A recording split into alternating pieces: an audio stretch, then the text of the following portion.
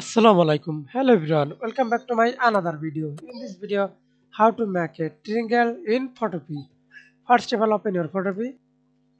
Okay, then create a new project.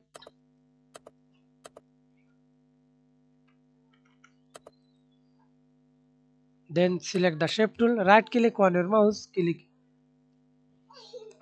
this parametric shape. Okay, and sides 3. Fill color. Example, I color red stroke. I do not use stroke or use stroke color. Example, black. Then press enter. Hold shift click and drag it on your mouse, click move. Increase the stroke size.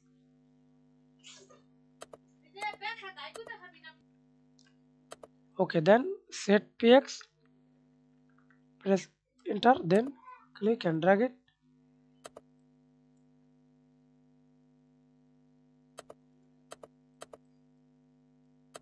See this stroke.